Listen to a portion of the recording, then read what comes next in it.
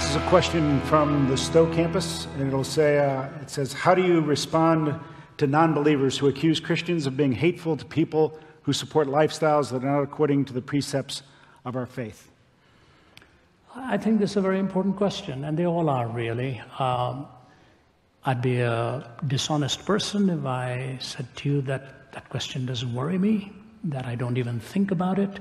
In fact, we as a team, our entire team, people like Nabil Qureshi, Michael Ramsden, Oz Guinness, Amy Ewing, our entire speakers team have often sat around a table and said, you know, how do we deal with this very trying social issue of our time?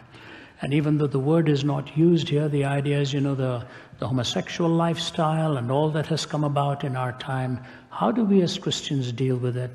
So Joe, if you don't mind, I'd like to take an extended answer on this. You know, let me give you about 3 panels of an answer. The first panel is the logical problem. The second panel is what I call the theological problem. And the third panel is what I would call the relational problem, how you communicate it. So let me take, first of all, the sociological issue here. What is the problem now? We talk about tolerance. So when I was at one of the prestigious universities, somebody went to the microphone and asked this question. And I said to the person, I said, I will be glad to answer your question if you will first answer mine. What kind of a culture are we living in? You have to define it for me. I said, as far as I know, there are 3 cultures in relation to absolute.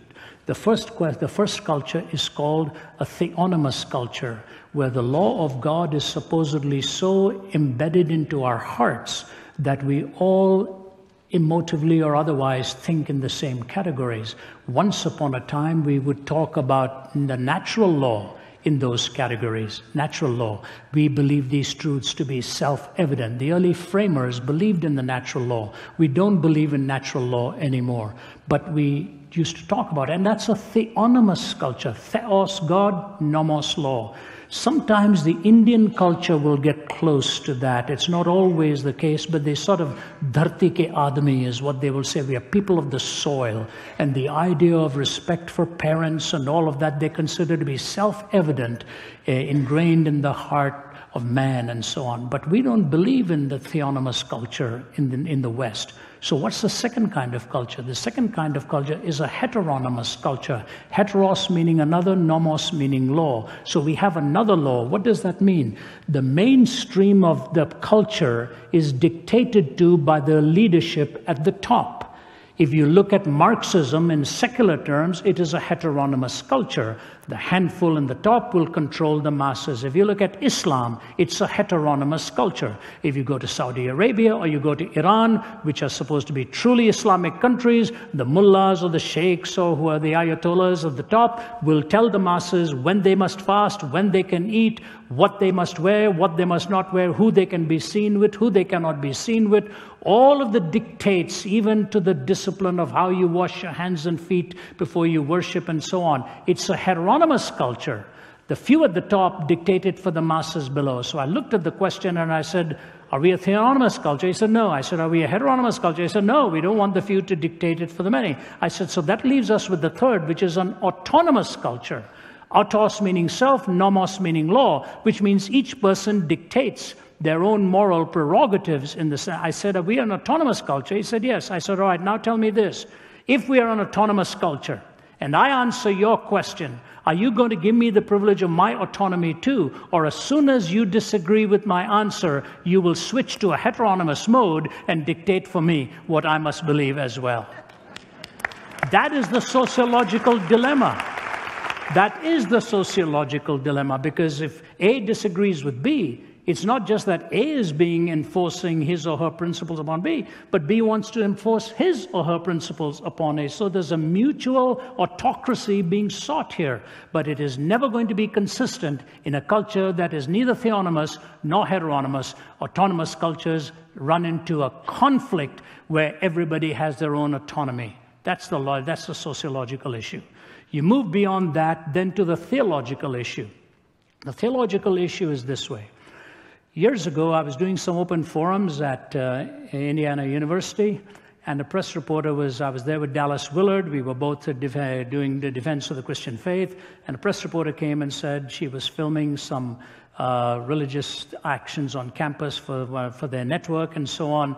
Do you mind if we tape what you're going to talk about tonight? I said, no, that's all right. You're welcome. But then she startled me by saying, we'll only be there for about 5 minutes, and then we'll be packing up and leaving. I hope we won't disturb you. And I thought, well, this is what the news does with a talk, takes 5 minutes of it and then tells people that this is what was said, you know. I thought, okay, I wasn't going to argue with her. I said, ma'am, you're welcome to leave. Just tell your crew to be very quiet, because once I get into the thick of it, I really don't like the distraction, and they'll be quiet, slipping out, I'll be okay. She stayed the whole time, stayed for the whole talk, stayed for the Q&A. And then she said, can I walk you back to where you're staying? I was staying on the campus. I said, right, and she was walking with me. It's quite dark at this time. And she says, I have a question for you. I said, is this on the record or is this an off-the-record question? She said, no, this is for me. I said, so you promise me this is just between you and me, you're not going to print these answers? She said, no. Okay. I said, all right, I just want to know. And so she said, you know, I have a problem with Christianity, and here's my problem. Christians are generally against racism, but when it comes to the homosexual, they discriminate against the homosexual. How do you explain that? I said, I find your comments so interesting. In the first part of the question, it's an ism you're talking about. In the second part of the question, you particularize it with an individual. So I'm just fascinated by that, but that's okay. I said, here's what I want to say to you. The reason we believe that discrimination ethnically is wrong is because the race and ethnicity of a person is sacred. You do not violate a person's ethnicity and race. It is a sacred gift. And the reason we believe in an absoluteness to sexuality is because we believe sexuality is sacred as well. And that's why we make our choice that same way. I said, you will help me if you will tell me why you treat race as sacred and desacralize sexuality.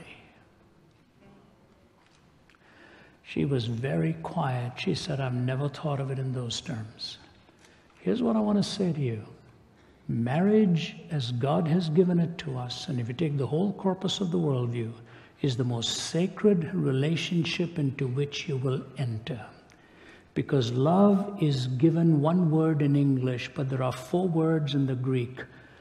Agape, eros, storge, and agape, phileo, storge, and eros. Agape is God's love. Phileo is friendship love or brotherly love. Storge is protective love or parental love. Eros is romantic love. I said, do you realize marriage is the only one that pulls these 4 together? Agape, phileo, storge, and eros. I said, and if you take agape out of that, eros is gone for whatever you want to do. Romantic love becomes redefined. And to us, the Bible gives the sacredness of marriage as Christ is to the church, the bridegroom and the bride. And in that sacredness and the beauty of a consummate relationship between a man and a woman, as it is shown in the singular commitment of the marital vow, I do and I will. When you say I do to the one, you say I don't to all of the others. And you say I will to one, you're saying I won't to all of the others. So any departure from that beauty and sacredness of the 4 confluences of love is a biblical notion of what it really means to be married. And to just take one behavior and make it look like it's aberrant is not right. All departures from that are not acceptable in the sight of God. The theological position is a consummate relationship between a man and a woman in the procreative act and in the sacredness and paying each other the ultimate compliment of taking each other at their word. So theologically, this is the way we see it. Sociologically, we've been put into a conundrum. So we come then in relationally, how do we deal with it? And here's the hard part. But you know what? And my wife will tell you this, others will tell you this who know me.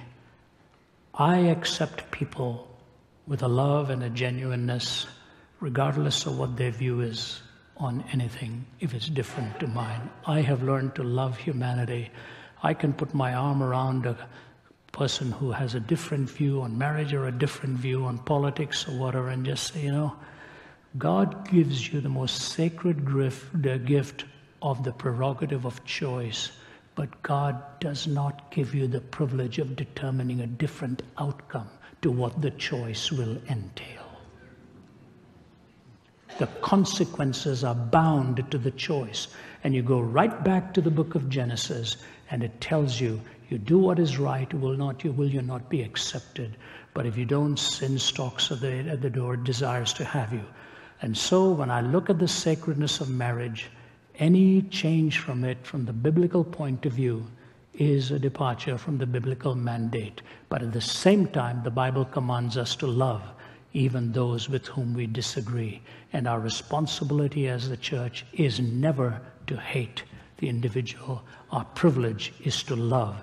And only God can change the heart of a person. And God is the ultimate judge. And in a pluralistic society, let us as Christians be both light and salt and learn to love one another. And let God be the judge over all of us. He is the one who is pure in his judgments. We can make errors. Those are the 3 panels I want to leave with you.